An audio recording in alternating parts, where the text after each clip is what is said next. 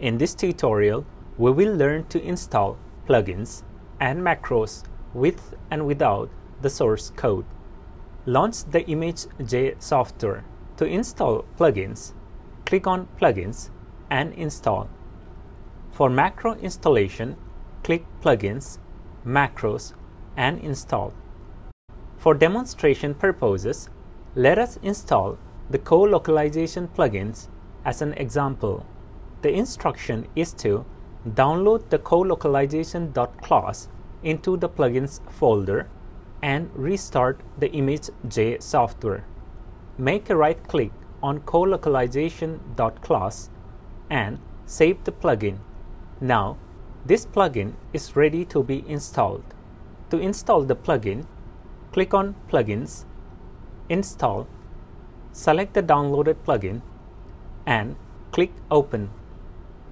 The next step is to save this file in the plugins folder. Click Save when you are ready. At this moment, one can close and restart the ImageJ software. To check if the plugins has been installed correctly, click on the ImageJ folder and select Plugins. Inside the Plugins folder, the install plugin can be located. Alternatively, click on Plugins and the install plugin can also be located. Next, let us learn how to install a macro from the source code. For demonstration purposes, let us use this source code, which is a macro to analyze angiogenesis. For installation as a macro, select and copy the entire source code and head back to the ImageJ software. Now, click on Plugins, New, and Macro. Paste the source code inside this dialog box.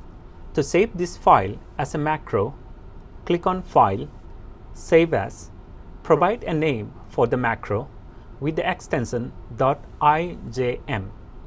Now, this dialog box can be safely closed. This macro is ready to be installed. Click on Plugins, Macros, and Install. Select the macro file you want to install. Upon successful installation of the macro, these icons appeared, which is a tool for angiogenesis analysis.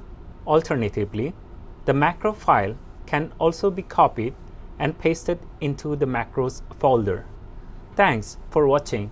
Please subscribe for more such videos.